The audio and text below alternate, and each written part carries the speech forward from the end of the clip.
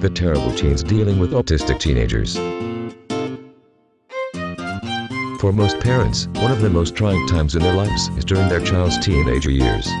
When puberty hits, young adults go through serious changes in their bodies and minds, and parents have little or no control over many situations. In an autistic child, puberty is no different.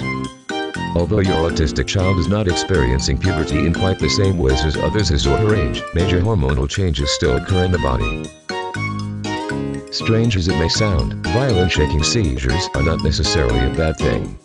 Almost a quarter of autistic children experience seizures, but many go undetected because they are not textbook versions of seizures.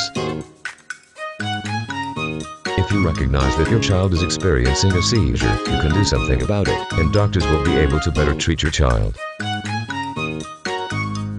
However, if the seizures are subconsciously happening, you and your child may not realize it. New hormone levels in the body and the other changes associated with puberty might help your autistic child grow and succeed in areas in which he or she normally had no skill or interest.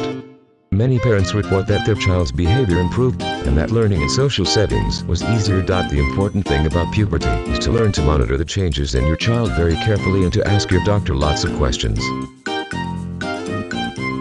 Remember that puberty is a difficult experience for any young adult, and so it will be even more difficult for someone with autism. Try to practice patience and understanding with your teen, and be careful to regulate his or her autism so that the transition from child to adult will go more smoothly.